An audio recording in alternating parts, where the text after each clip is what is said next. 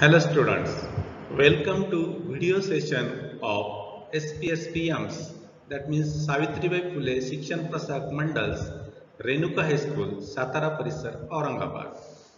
I am Mahajan RB, Assistant Teacher, Subject English, Standard 10, Lecture 1, Topic Name, Let's Retrospect, that is review of previous course and warming up of 1.1, a teenager's prayer. 1.1, a teenager's prayer. In this section, we are going to take a look at Welcome to Standard 10 Word Grid, finding words from word grid, answers of word grid, then explanation of poem 1.1 Teenager's Prayer, warming up question 2, apostrophe as figure of speech and apostrophe as punctuation mark. Hello student, welcome to Standard 10. This is one of the important year in the life of every student. Therefore, be careful about your study, discipline, planning and of course about your health also. Let us see first question of warming up. From the word grid below, pick out words related to language study, that is grammar and vocabulary, and write them against each of the clues. एक कोड्यासारखं दिलेले शब्द कोड्यांप्रमाणे आणि त्या शब्द कोड्यांमधनं आपल्याला ग्रामरशी related जे शब्द आहेत ते दिलेल्या क्ल्यूजच्या आधारे आपल्याला ते शोधायचे आहेत. पुढच्या स्लाइड मध्ये आपण बघूया दिलेले clues. I refer to only one noun in singular number. I qualify a noun adjective. I say more about an action verb, adverb. I am a naming word, noun. I can replace naming words, pronoun. I accompany nouns, pronouns and show their relation to another word, preposition. I am a sentence with a subordinate clause, complex. I am an action or being verb. I am an affix attached before a word, prefix. I sound the same but differ in spelling and meaning, homophone. I am a word having nearly the same meaning, synonym. I come before nouns to point out, definite or indefinite, article. Answers of the previous question is given here in this slide. Now let us see 1.1 a teenager's prayer, warming up, chit chat. Question first, form groups of 5 to 6 and discuss.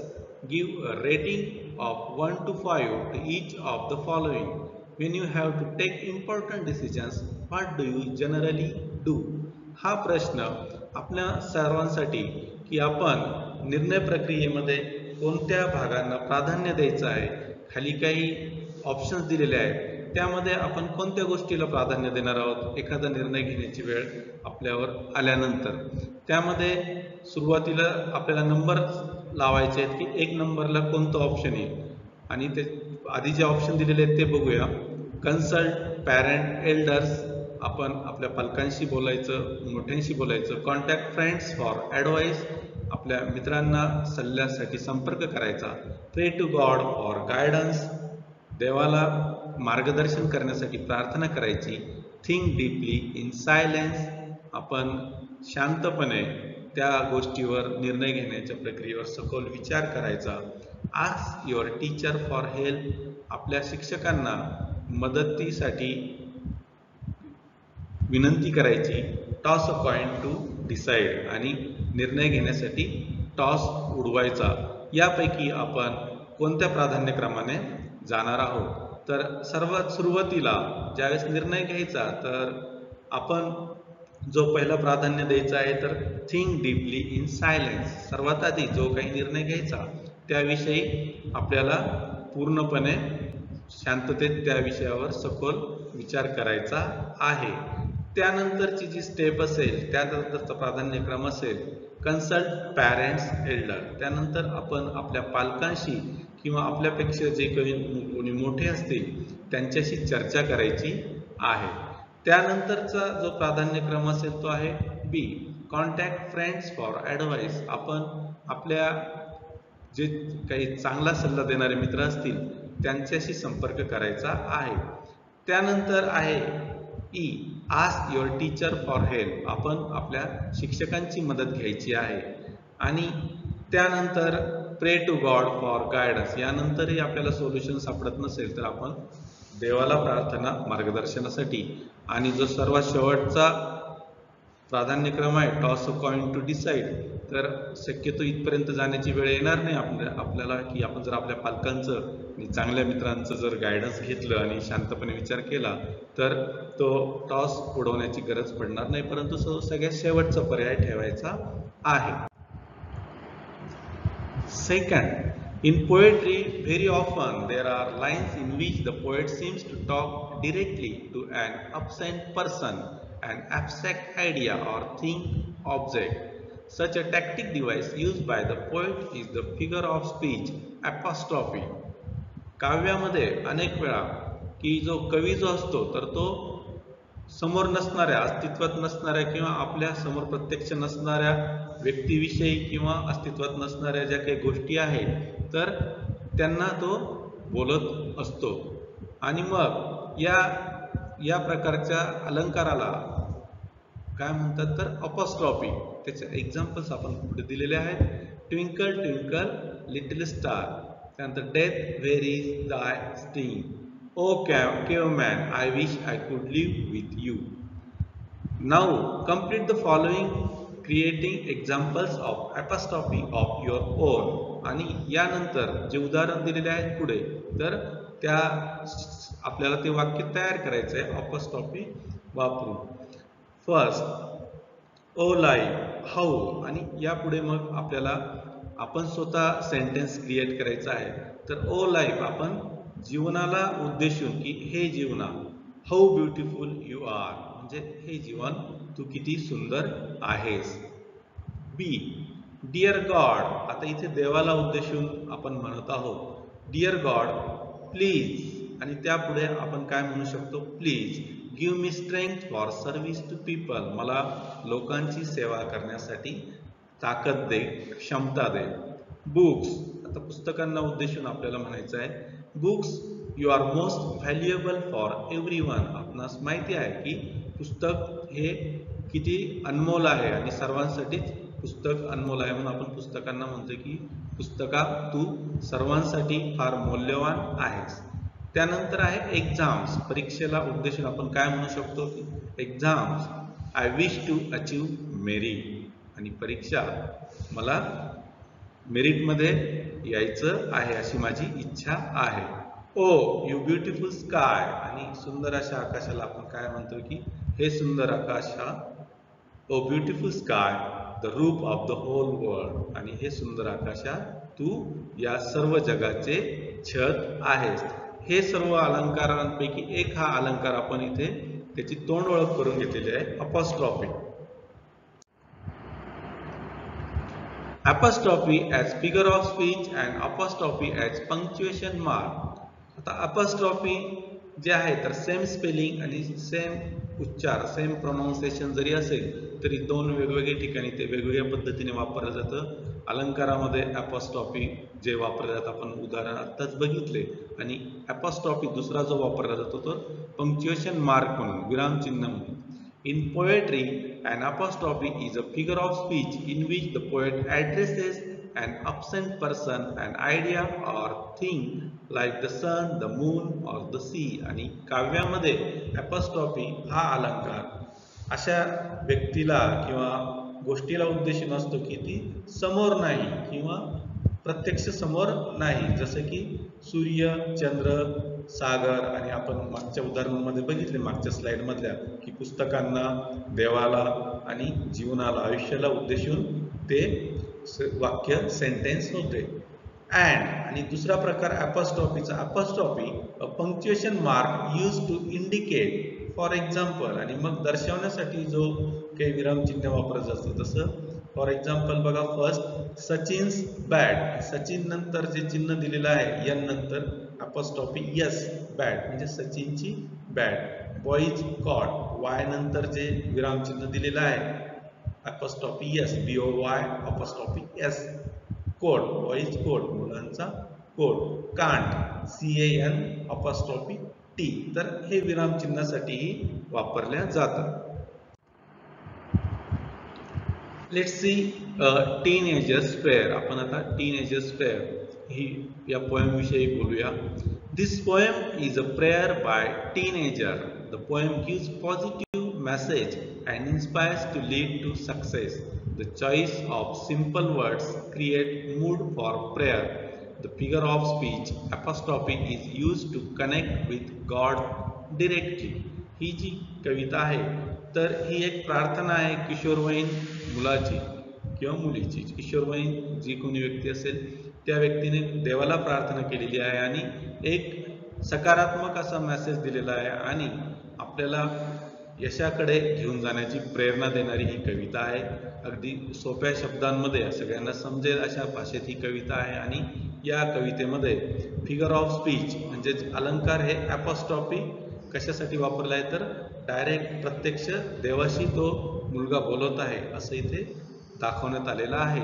This poem guides to walk on the right path of the life. It makes aware of positive and negative things in life. ही कविता आपल्याला योग्य मार्गावर, आयुष्यामध्ये योग्य मार्गावर चालण्याचं मार्गदर्शन करते आणि परत आपण आयुष्यामधील पॉझिटिव्ह सकारात्मक आणि नकारात्मक गोष्टी यांच्याबद्दल जे अवेअरनेस आहे तर तो आपल्यामध्ये जागृत करते.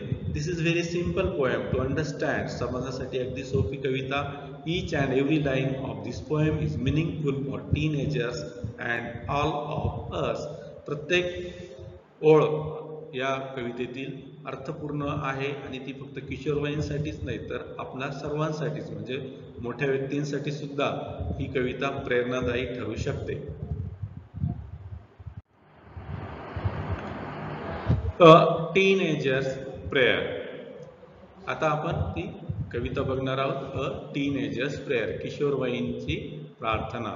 Each day brings new beginnings, decisions I must make. I am the only one to choose the road that I will take. प्रत्येक नवीन दिवस हा नवीन सुरुवात घेऊन आलेला असतो आणि जे काही निर्णय मला घ्यायचे आहे, जो काही मार्ग मला निवडण्याचा निर्णय घ्यायचा आहे तो फक्त मलाच घ्यायचा आहे आणि तो मी घेणार आहे. I can choose to take the road of life that leads to great success. आणि मी माझ्या आयुष्याचा जो मार्ग निवडणार आहे तर तो यशाकडे घेऊन जाणारा आहे. और travel down the darken road that leads to great distress.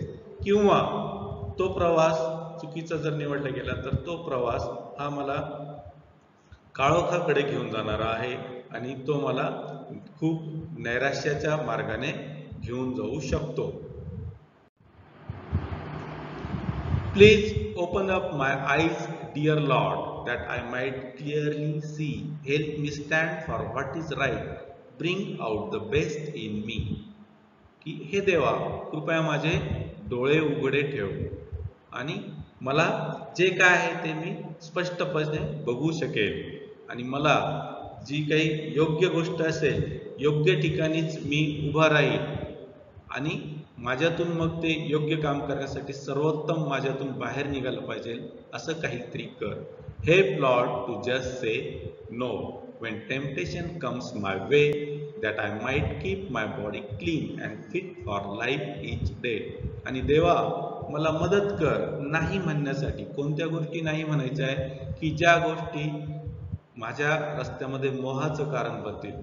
एखाद्या चुकीच्या गोष्टीचं मोहात मी पडलो तर माझं आयुष्य काय होईल. आता मागच्या ओळीत जसं बघितलं की ते डार्कन रोडकडे जाईल म्हणजे काळोख्या अंधाराच्या मार्गाकडे जाईल आणि म्हणून मला मोह जिथं जिथं आडवा येईल तिथे मला नाही म्हणण्याचं धाडस येऊ दे आणि मला माझं जे आहे की मला तू इतकं फिट ठेव आणि इतकं स्वच्छ ठेव माझं बॉडी अँड माइंड की मी माझ्या आयुष्यामध्ये जगण्यासाठी किंवा संघर्षासाठी मी रोजच्या रोज फिट असलो पाहिजे, तंदुरुस्त असलो पाहिजे. When my teenage years are over, I know that I will see that life is lived its very best with you walking next to me. आणि मला माहिती आहे की जेव्हा हे सगळं काही होईल की तुम्हाला चांगला मार्ग देण्याची बुद्धी देशील किंवा मग मोहात न पडण्याचे मला ज्यावेळेस बुद्धी राहील किंवा मार्गदर्शन राहील आणि ज्यावेळेस माझं हे किशोरवयीन वय संपून जाईल त्यावेळेस मला माहिती आहे की मी जे आयुष्य जगणार आहे तर ते खूप चांगल्या प्रकारचं आयुष्य, सर्वोत्तम आयुष्य हे माझ्यासमोर असणार आहे. अशा प्रकारची ही टीनएजर्स प्रेयर जे मोर्स यांची कविता आणि त्या कवितेचं स्पष्टीकरण, एक्सप्लेनेशन आपण या स्लाइडमध्ये बघितलेलं आहे. थँक्स. अशा प्रकारे पहिलं लेक्चर आपण संपवलेलं आहे टीन एजर्स प्रेयर्स. आणि लेक्चर 2 पुढच्या लेक्चरमध्ये आपण काय बघणार आहोत त्याचं टॉपिक नेम आपल्याला लक्षात ठेवायचं आहे. त्यामध्ये ही जी पोएम आपण शिकलो 1.1 टीन एजर्स प्रेयर, तर त्या टीन एजर्स प्रेयरचे जे मार्जिन क्वेश्चन्स आहेत आपल्या टेक्स्ट बुकमध्ये, त्या मार्जिन क्वेश्चन्सचे क्वेश्चन अँड आन्सर याच्यावर आपण चर्चा करणार आहोत. आणि त्यानंतर जे इंग्लिश वर्कशॉप आहे ह्या पोएमचं, तर त्या इंग्लिश वर्कशॉपमध्ये ज्या काही ॲक्टिव्हिटीज किंवा क्वेश्चन आन्सर असतील ते सुद्धा आपण बघणार आहोत. थँक्स. स्टॉप करू.